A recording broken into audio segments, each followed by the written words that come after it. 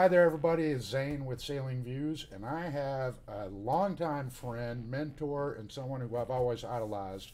This is Greg Fisher. Um, well, with that, how you doing, Greg? I'm good, Zane. Thanks for having me today. I appreciate it. Yeah. Well, I've sailed against you for years since I was a kid in Flying Scots, uh, and then I've been following you and bumping into you in boats like J22s and pretty much everything. Um, and now I'm glad personally to see you coaching and staying active and doing everything you can. Uh, so with all that, you're coaching now. So how's that going for you? Well, it's good. I love it. I did the North Sails. I was a sailmaker for 35 years, and I was with North Sails for almost the last 20. And I left and became the sailing director at the College of Charleston, which was a blast. I loved it. And though I wasn't a head coach because we had two really great coaches, I did a lot of coaching with the gang Hmm. and loved that.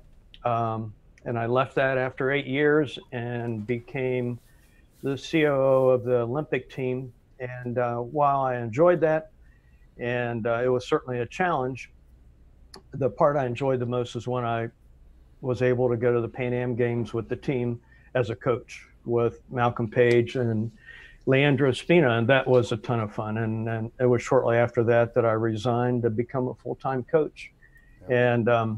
and I love that. I was able to do some last fall and this winter, but of course, it took a halt come March. Yep. But looking forward to when things start up again, and hopefully get back at it. Yeah, I think we all are right now.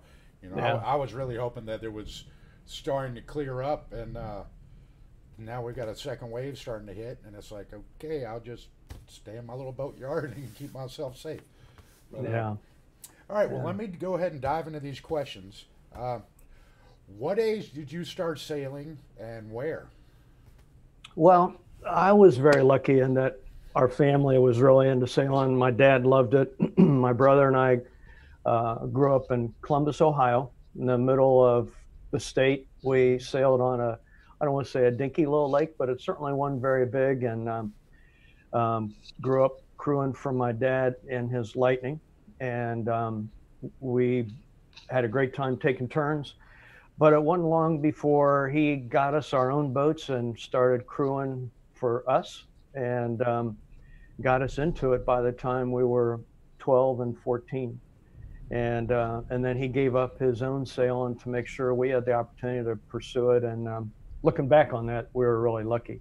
But he made sure we were able to do the junior stuff, and we did lightning sailing, and got into the Sears Cup stuff, which was big then. And just we were really lucky to have that kind of family support. And the clubs we sailed in were really big into youth sailing too. Yeah, well, that's always I come from a very small club, and having support from the family and then the other members definitely helped me. Oh Um, yeah, where you grew up, Zane, that's the kind of the epitome of what youth sailing and one design sailing's all about. That yep, whole Gulf Coast. yep, Yeah, yeah, just flying Scots, sunfish, opties. I mean, there's a little bit of everything down here. So, for me, yeah, I was lucky to sail in Thistles, Lightnings, Chrysler Buccaneers. A little bit of everything, and then even one is on perf boats. It was good for me down here. It's a good place. yeah. All right, Sure is. so who were some of your early influences? You mentioned your dad and some of the people at the club, but who influenced you? Who made you good? Well, I was like I say, my dad just worked super hard, and then it's interesting. I had a very close friend who was basically my dad's best friend that I crewed for in Lightnings for many years. A guy named Jim Dressel, Hmm. and I sailed with him and with he and his wife, and probably three or four Lightning North Americans, and enjoyed that. Learned a lot. Um, he was very supportive, and he lives in Columbus still, and still talk to him regularly and keep in touch. So, but he was very supportive, and my brother was huge. We competed hard against each other, which Hmm. sometimes doesn't always work out great, but for us it did. And right until college, we sailed against each other at our respective schools until my last year when I transferred to the same school he was in, Miami of Ohio, so we could sail on the same team, and that was fun. That Yeah. was fun. Yeah. And we did the youth champs. I was fortunate to do the very first youth champs, and Peter Komet was there, and Dave Perry, and a lot of that's my vintage that I grew up with. So it was fun to kind of maintain those friendships and learn from those guys as well. Yeah. No, you just mentioned Dave Perry. I'm actually been emailing and talking with him. He's coming up, I think, next. Oh, is that right? Yeah. Oh, great. And he's definitely taken the kind of youth moniker and that youth champ group. And back when I was a kid, he was, the legendary rule master, and I mean, I guess he still is. But yeah, he has worked a lot with those youth champs and made it, really big. Oh, So, yeah, yeah. He is an incredible coach and speaker. He did quite a bit with the Olympic team, and I watched him at the World Cup a couple years ago, kind of do his thing and speak yeah. to him. And as everybody knows, he's incredibly talented, engaging, and just a great guy. Yeah, super great guy. Smart as a whip, man. Yeah. All right. So, at what age did you think you were good? And that you actually, okay, I'm good. I have a good shot. I need to keep going with it. Well, I'm not sure. Even at this ripe old age, I'm convinced that I am. But I know what I enjoy for sure, and I know that the cool thing about this sport is that we're always learning. There's always something new to try and experiment with, and so that, and when I'm coaching, frankly, that's what turns me on the most, is when you kind of have another aha moment. And if you're able to share that with the people you're working with, then it's really cool and special. And everybody goes, wow, we really just learned a ton right there. So, so you're always learning. I will say, and this is maybe a little bit off topic, but what made a big difference in my career is when I started sailing with my wife, who Joanne and I were married 2002, and she loves sailing probably even more than I do. She still does a great deal of it, and we sailed hard together for 10, 12 years, Yeah. And that changed my career. I think not only were we able to do better, we had a lot of fun, had a lot more fun. And frankly, I think that came first, and that helped us sail better. But, so there's a bunch of things that I learned from that. Is first, you got to make sure you're having a great time.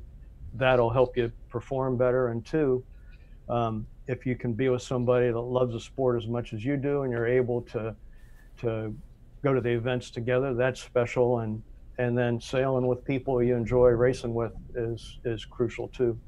Yeah. Sorry, that was a mouthful. No, but dude, it was a turning point for me in the sport, for sure. Oh yeah, I mean that's perfect. I growing up, sailing Flying Scots. I remember when the tight rig came in, and you first helped usher it in, and then I know once you brought it to Gulfport and kind of cleaned everybody's clocks. And I think I was pretty young at the time, but I know down here on the Gulf Coast, we really took what you had taught us and changed everything we were doing. We all started sail testing and rig testing, and we changed everything. Have you always influenced things like that in different classes? Come in and just kind of shaking everything up, or was that really a? Well, first I will say, when we went down to the regattas, and there were plenty of them, obviously on the Gulf Coast, big Flying Scot events, from the Midwinters of Panama City and North Americans at Southern and Gulfport, and I mean Bay Waveland.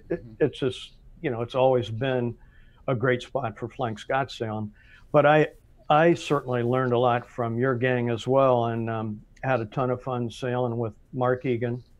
He and I sailed together. He crewed for me in a Lightning North Americans. I think I crewed for him in probably 3 Flying Scot North Americans, and then we sailed in North Americans in Gulfport and got cleaned out really well by John Dane. So clearly he's pretty plenty speedy in all the sailing he does. Yeah, but I think I've always enjoyed making boats go fast. I think being a sailmaker, that was an important part of that, and always experimenting, and the fact that I was lucky to be able to sail with people like Mark and sail against people like John Dane and you know, Donnie and people like that you had down there that were really tough. You always had the opportunity to experiment with things like that. Yeah. And then of course my brother and Lightnings, you know, we were willing to try stuff, and he would never be afraid to say that didn't work, you know. Yeah. But I think it's one of those deals you always have to keep trying new things, and you know when it's time to move on and try something different. Yeah. Speaking of different, have you tried foiling yet? I've watched a lot of it, you know, here at the college. A lot of kids on the team are really into it, and our dock master, I think it was 4 years ago, and I think he still holds the world speed record in his moth. His name's Ned Goss. I'm pretty sure he still holds it, and you know, he had his Velocitech all fired up in it for 10 seconds. I forget how fast he was going, but it was incredibly quick until he had the mother of all crashes at the end. Yeah. But he said, "Well, that was fun." Yeah. But I've watched it a lot, and I've enjoyed it, but I've not done it myself. Yeah, I'm with you. I've seen it, but yeah, I don't know if I could recover from a crash. So Yeah, they had some pretty good ones, that's for sure. yes, they do. All right, so what is your favorite boat? Now I know you've been in a ton of them. So what's your favorite boat and why? Well, you know, obviously that's a loaded question, and there are a lot of great boats out there, and I love the Flying Scot because it was a very tactical boat, and I could sail with my wife, or I could sail with my wife and my daughter. You know, I think the boats are all equal. I think there's a lot to be said for that. I also enjoyed the J-22 a ton. You know, it was a quick little boat. You had a keel boat, and again, sailing with the family was great. I grew up in the Lightning, so that boat will always be special. And another boat that I always had a great time in was a Thistle.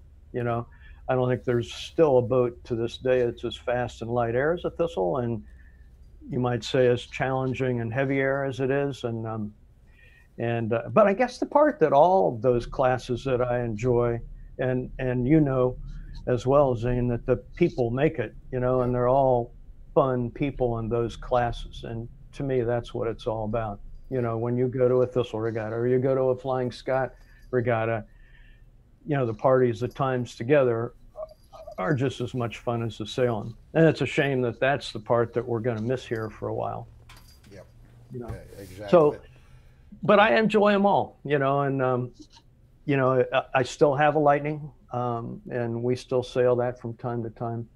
But, you know, I've been lucky to sail a bunch of them. I guess the other person, you know, I mentioned my wife and how much fun I had sailing with her and what that meant to my career. And then another person that I sailed with, who I was sailing with in Flying Scots when we got to know each other, was Jeff Ibert. And he worked at my sail loft when he was like 15. And we sailed together for literally 34 years. And someone said we're like a couple little ladies in the boat sailing together. Yeah. But he sailed with me in all those different flavors of boats. And then with Joanne. So, you know, again, I was lucky to be able to sail with people I really had fun with. Yeah, that is always a good thing. All right, so what is your favorite place to sail then? I know you've traveled a lot, so. Well, there are a bunch of cool spots. I got to say, we love Charleston. It's a neat spot. And for this Ohio inland lake boy to come to Charleston, where the current sometimes is cruising around at 3 knots, that's been a thrill to learn that new part of sailboat racing with the current. But it's a great spot to sail here. But I got to say, probably one of my favorites is, sorry, mailman's here, sorry, is the Buffalo Canoe Club. Really? Yeah, there's a huge Lightning fleet there.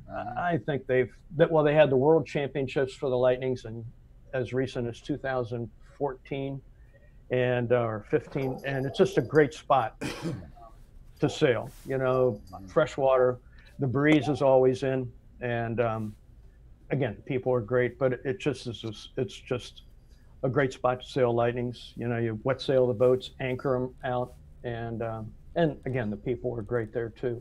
Yeah. But there's a lot of places that are great. San Diego's fun. You know, I've done a lot of snipe sailing and thistle sailing on Mission Bay, you know, and that's like an inland lake right on the ocean, you know, so the sea breeze comes in and it's beautiful. Yeah. You know, it's like the boats. I think they're all a little bit different. Yeah. They're all definitely different. Some are definitely have, it's almost like there's never a perfect place.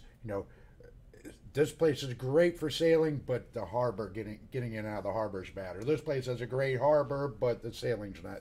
Yeah. There's always some little trade-off. Yeah. All right. So, where do you see the future of sailing going right now? I mean, do you see Well, it moving into foiling, or just back to one design, or what are your thoughts on it? well, first, I think there are a lot of people that feel the sports, I don't know how else to say it, in trouble, you know. Yeah. But I've been fortunate to be exposed to college sailing a lot this past 8 to 10 years, and I'm still in the executive committee of college sailing on the organization. And high school sailing is doing well. I've been exposed to that. My daughter's doing a little bit of that, but you know, I just think that those two organizations are on a roll. And college sailing is super strong. You know, there's almost 200 teams across the country. I want to say over 3,000 sailors.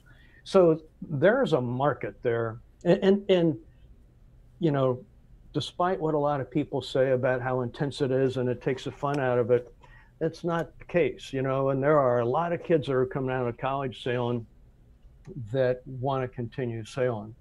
And I think the challenge is a lot of them are starting careers and don't have necessarily the dough to go buy a boat or join a yacht club or whatever.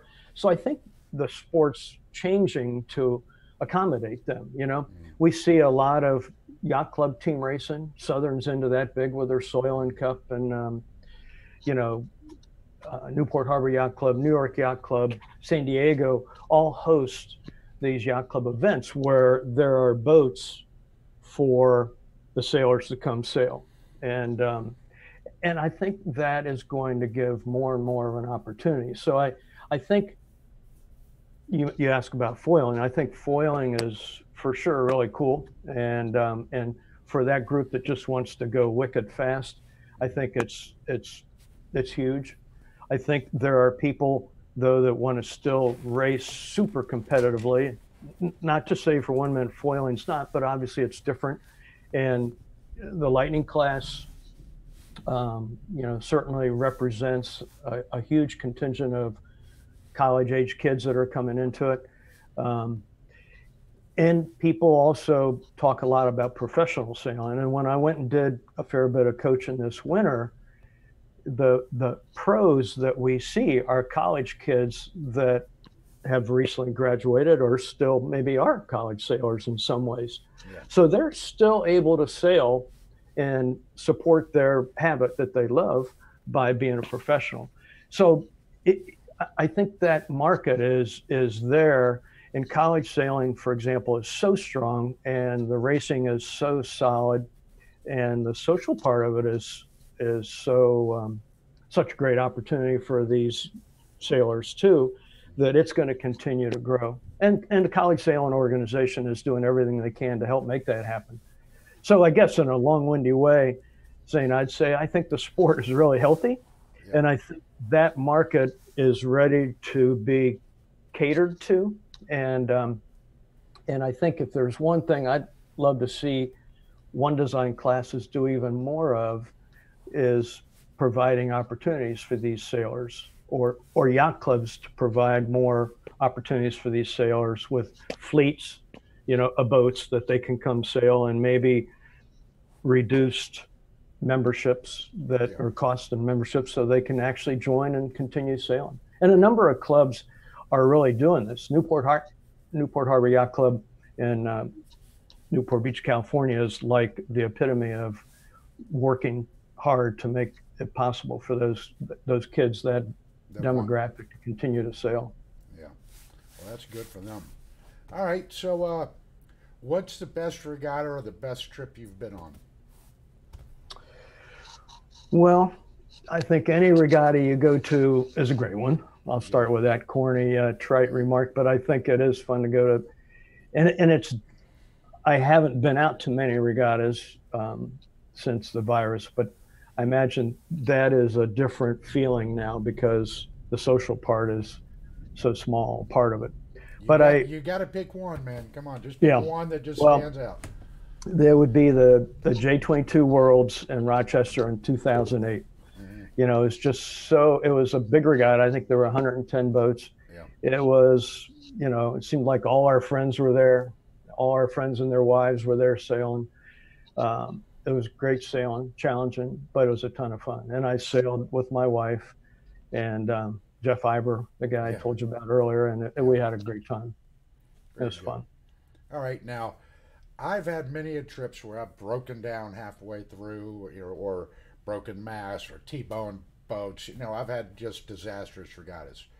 What's one of your big disasters or your worst regattas?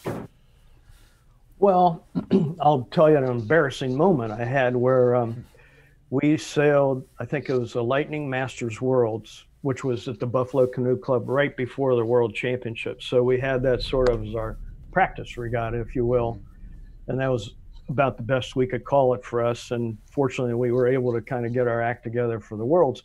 But it was interesting. Um, First, I think it was the first race, it was light air. We got off the starting line okay, crossing tacks with boats, and I was dipping this boat on starboard, and I needed it to be a real close duck because I had a boat on our hip behind us, Hmm. and both Jeff and my wife Joanne said, "You got this. We're kind of tight here. You got this." And it's like, "Oh, I got this." So, but anyway, I plowed right in to the side of that boat. Oh. Maybe I was close to the transom, but I still nailed him. Hmm. Happened to be my brother, Oh which God. compounded the deal. Uh-huh. And we evidently, even though it was only blowing about 5, so super quiet, so it wasn't like nobody missed it. Yeah. And but I put a nice hole in the bow, in the tank, down below the. Mm. So as we're sailing, we filled up with water and Yeah. had to drop out. So when the builder was fixing that boat that night, he was fixing it in front of everybody at the cocktail party. Oh So yeah. everybody's standing there with the drink, watching him Hmm. fix our boat, knowing that we ran into my brother. Hmm. So anyway, it Yeah. was fun. That's Those what are it's all about. Yeah, those are the good ones when you can stand around in front of the group of everybody while they're sipping at the keg and Yeah, just laughing at you the whole time. Yeah, exactly. I've It's seen fun you to get be that a that. lot. I hear you. Yeah. But anyway, that was, and we all have those, and I probably have 10 more that I could say, but Yeah, I won't forget that one for sure. I got you. Okay, well here's one of my interesting questions.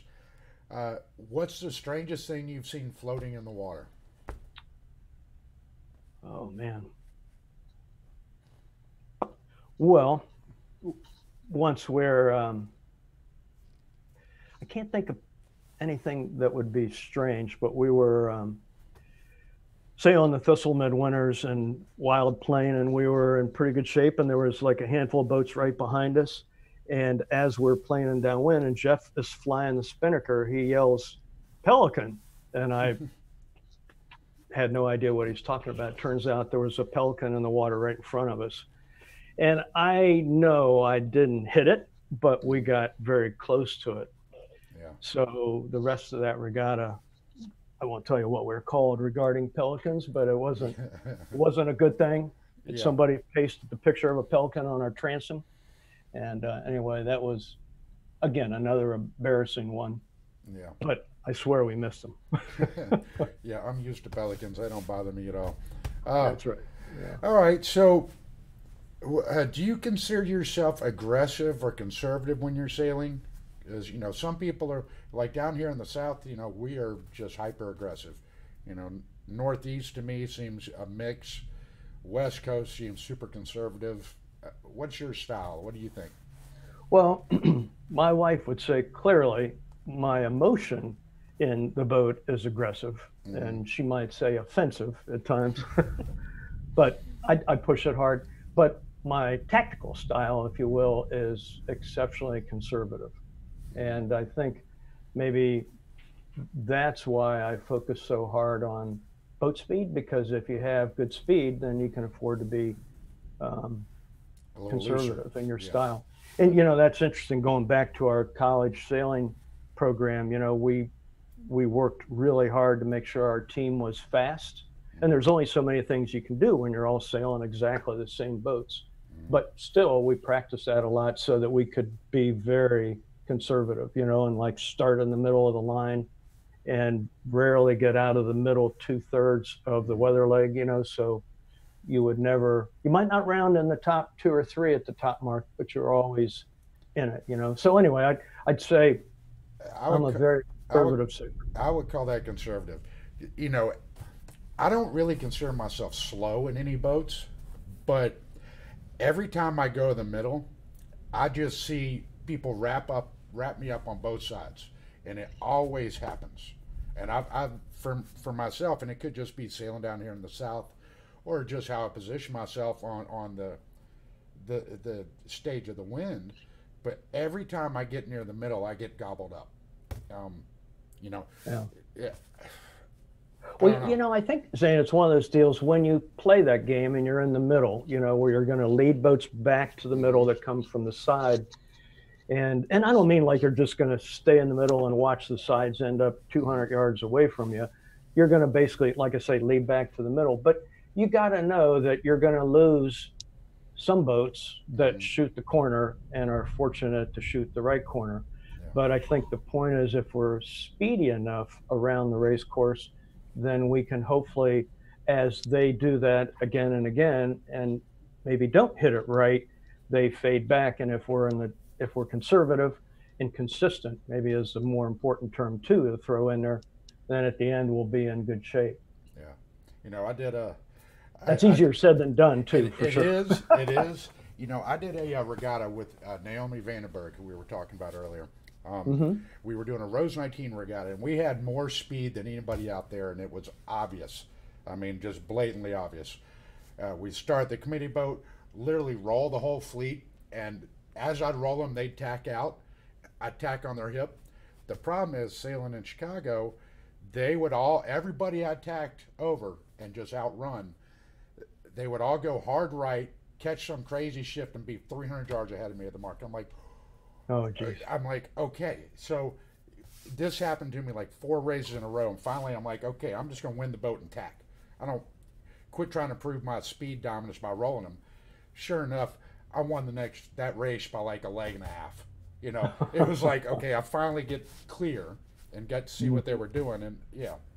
So Yeah. No, that's part of the conservativeness in me, where okay, just roll everybody, tack on top of them, no reason to tack off the start unless I needed to.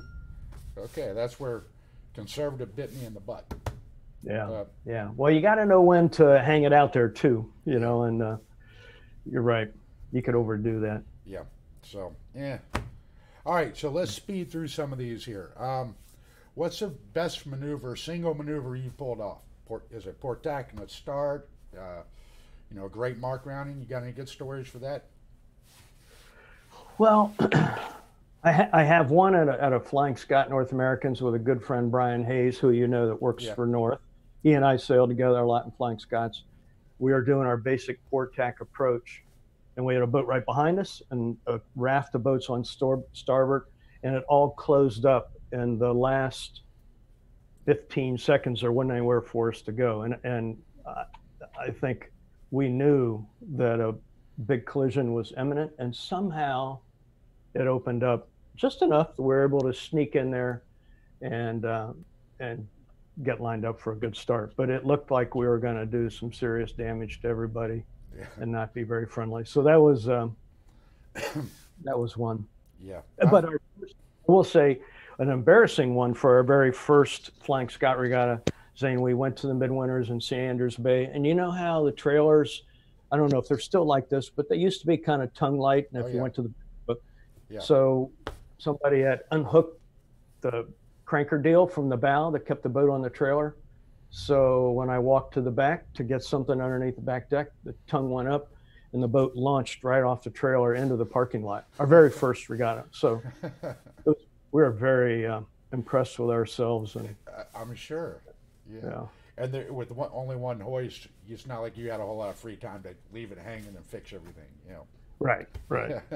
Yeah, but we made a lot of friends to put it back on the trailer. So I bet there's you a did. lot of way to make buddies at a regatta. That probably is not the best way. Yeah, I hear you. All right, so America's Cup, what do you think? Do you love it? Do you hate it? What are your thoughts on it? Well, I think it's amazingly cool. The boats they're sailing are incredible machines, and a number of the people that are sailing on them, I got to know a little bit because a lot of them are members of the U.S. sailing team. But to be honest with you, it's hard for me to identify with that. It's just a different kind of sailing. I mean, Flying Scott, J-22, Thistle, Lightning, even J-70 is so different from that kind of sailing. And, in the technical aspects of it, it's hard to identify it. But is it good for the sport? I think it is interesting to people outside of sailing to kind of say, wow, this is wild to watch. And I remember our plumber, of all things, 2 America's Cups ago, was watching it and just was so wound up on it and so happy that the U.S. were coming back and they were going to win, and it's just interesting. He wasn't any type of a boater, let alone a sailor, yet he got interested and excited with that. But for me, I have a hard time identifying with it. And as much as I'd love to be around it more, it's just different, It's cool. It's cool. It's all about the engineering and the designers, which is just, it's over my head. But all right. So what are your future plans in sailing? I mean, are you just going to be coaching, or are you going to try to do some regattas? What are your plans? I'd love to do some more sailing, especially in the Lightning. Like I say, we still have it, and my wife loves it too. But I think coaching is going to be more where I focus. I think I just enjoy that so much more, to help other people sail faster, and to do that with 2 or 3 boats or with a group is exciting. I was fortunate enough to get a position this year as the class coach for the IC-37. And, unfortunately, it doesn't look like we'll be able to enjoy that much because of the virus, especially up in the Northeast. But we've done a number of webinars, and that's been fun to be involved with. But, I especially enjoy that kind of coaching and that kind of sailing, where you have a group that you're working with and you're helping that entire group benefit, Yeah. So I enjoy that. I'd love to do some more Lightning sailing, but I also realize that you have to put the time in to be competitive. Sorry, mailman's making a second return. Yeah. So you have to put the time in to prepare, and it's funny, as I got out of sail making into my time with the College of Charleston and U.S. Sailing, and I sailed less and less, it became harder and harder to compete. And it was hard to go there and kind of do a halfway job. So I will have to make sure if I'm going to do it, I'm going to put the time in to apply myself and get set up. Yeah. See, I quit sailing. I don't know if you remember, but from 2007 to about, I don't know, it's about 10, 11 years I didn't sail at Really? all. At all. I think my last regatta was either 2007 or 2008. And I'd won a regatta, packed out my boat, never touched it again. And just flat out stopped cold turkey, didn't sail. And me coming back, it's so difficult, and I find myself so rusty. And I know how to physically do it. I know what I'm mentally supposed to do, but I just can't get it all to jive and connect the dots. So Yeah. I'm getting a little better, but You're right. Practice is, and I think that's the part about the coaching thing that I like, is encouraging people to really go out and just plain old practice, whether it's working on their speed or their boat handling. But then you can really see a difference, of course, and it applies to us too. Unfortunately, we're going to try to be competitive. We got to put that time in. I agree. All right. Can't fake it. Yeah, no, you definitely can't. All right, so what can we do with women's sailing, or what do you think about it, or do you have any ideas on it? Well, I think that is a huge part of our sport. And there's clearly things that we can always do to help improve it. But first, I would love to say, I think we sort of need to appreciate that there's a lot of good stuff going on. Going back to college sailing, as you can tell, I'm high on college sailing. But, you figure in college sailing, there's a men's single-handed and a women's single-handed. There's the match race championships. A woman has to be on the boat. There's a women's nationals as well as a co-ed national. So it's not just women's and men's, and a team race nationals. And starting this next year and then moving forward, I think 2021 is when they want to really hope to have the first women's team race nationals. Is our women's team race regatta. So again, and like at our team at the College of Charleston, I think 65% of our team was female, great sailors, great people. And I think that's a huge part of it. So that market is there. And I just think more and more classes like the IC 37, like the Pan Am Games where they require a woman on the boat. The classes you and I sail, Zane, like the Flank Scott and the Lightning, almost everybody has a wife or girlfriend or a woman on the boat with them. I think more and more of that needs to be incorporated into it and be a part of it.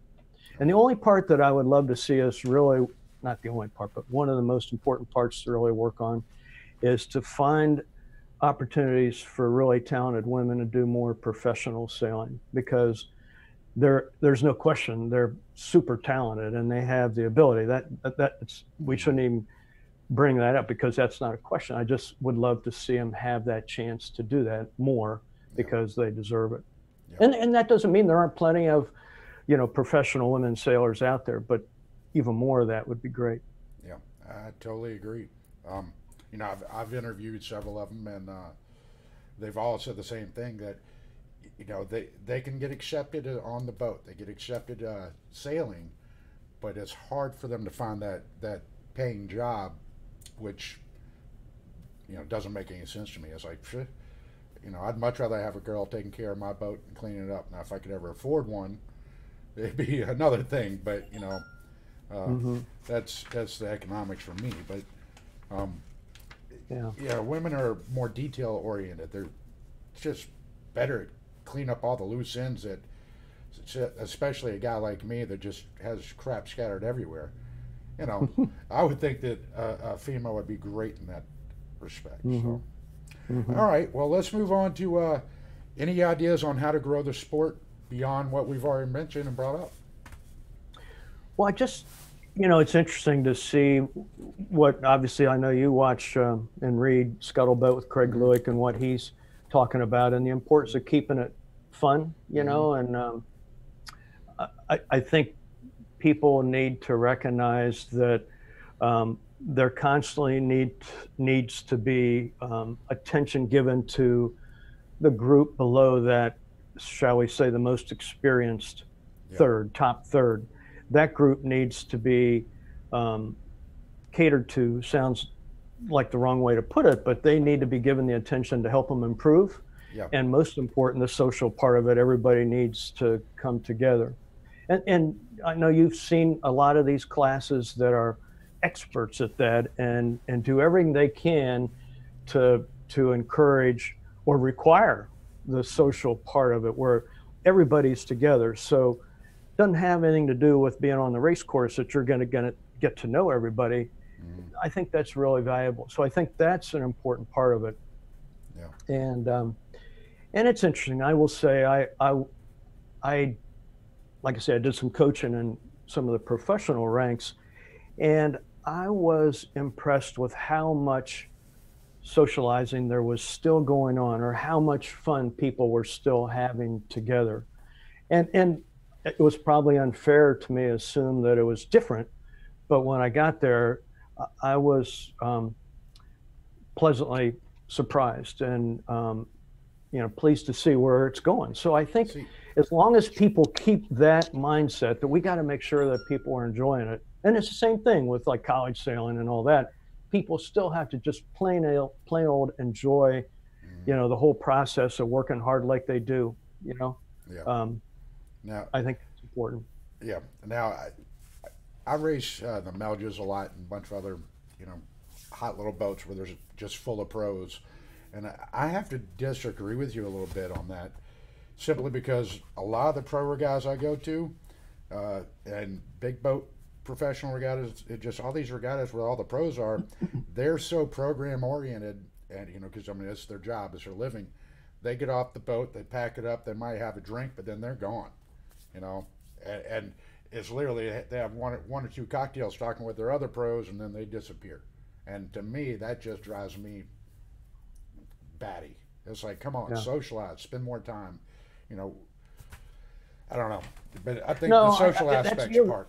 You know, you're right. I mean, there's no question people spend less time at a party. I mean, you know, the parties that you and I are used to seeing at so many one design classes, yeah, when you get to those events, are usually done pretty early, and the teams go off and do their debriefs, or mm, they go to dinner with their teammates and all that. And you're right. I don't, but I think that part between they get off the water till they leave, I think is still there, and maybe should be encouraged. You know, it's interesting. Some of the J70 regattas that I went to, they really helped to encourage people to stick around and have a beer by doing their debriefs.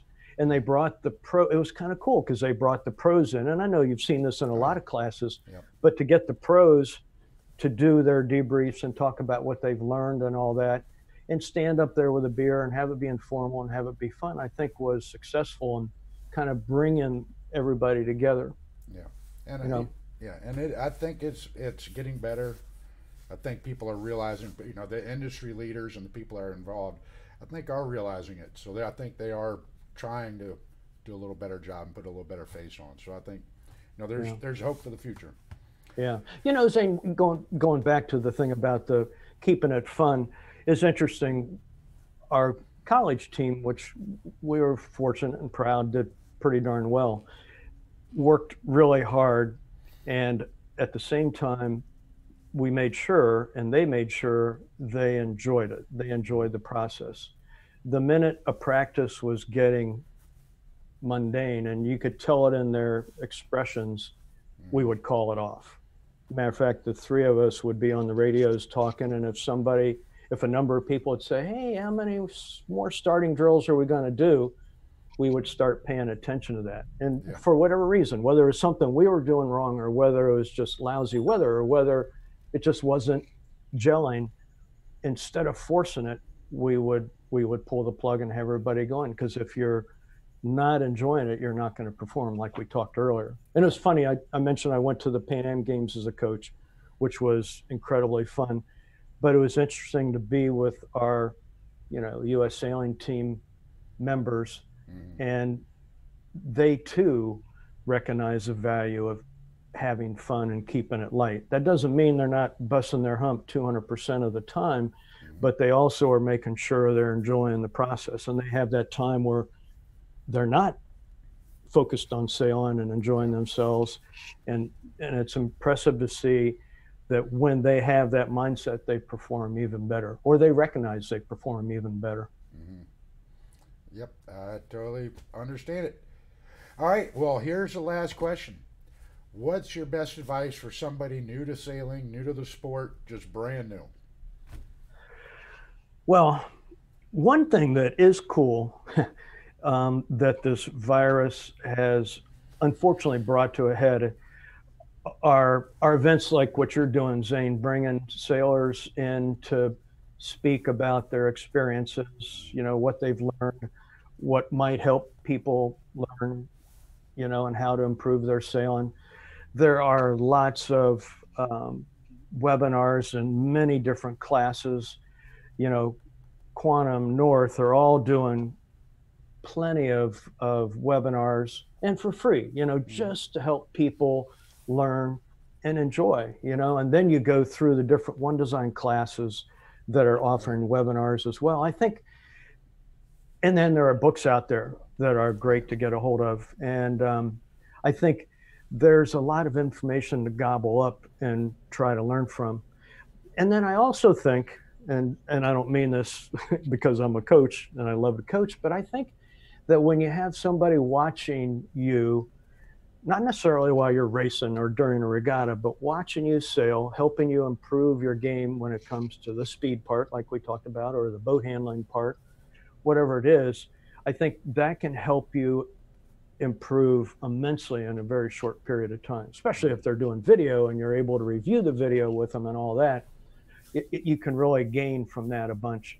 But I think, you know, so many other sports, we make sure we put the time into practice. We make sure we put the time into practice with a coach. We make sure that we just, you couldn't go out and play tennis and expect to get on the court and just knock it out of the park, you know, without spending any time preparing. And I think sailing needs that same attention. So I would just read as much as I could. I'd try to grab as many of these webinars, and then I would finally, the last thing that I think makes this sport special is that there are so many really good sailors out there that are willing to share their knowledge anytime, that to recognize it's okay to go ask them after a race, even before a race, in between races, why they did something, what they're thinking about.